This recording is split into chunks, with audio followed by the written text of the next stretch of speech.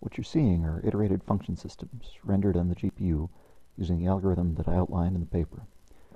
What you're looking at right now is figure 1. It's a 2-map iterated function system, and it's being animated by rotating the map functions about their origin. Now I'm panning out to show you that the animation is happening on a plane, compressed down to a 2D texture that fits inside the GPU.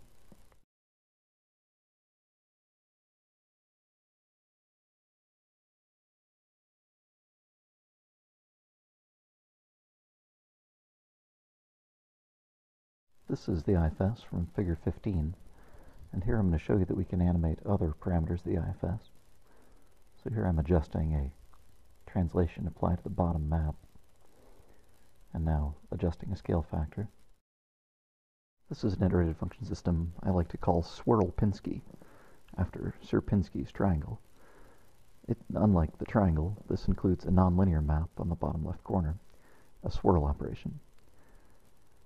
It's difficult to see the detail here because the video encoder seems to have thrown away a lot of the darker areas. In person, it's a lot more interesting.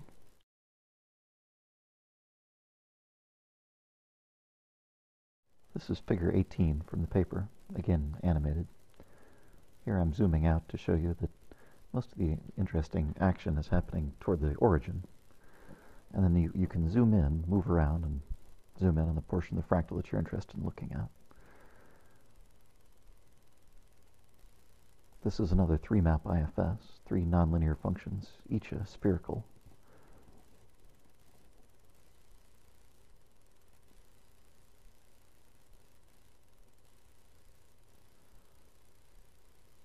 If I zoom out, you can see the limitations and the resolution of the textures that I'm using to simulate these IFS.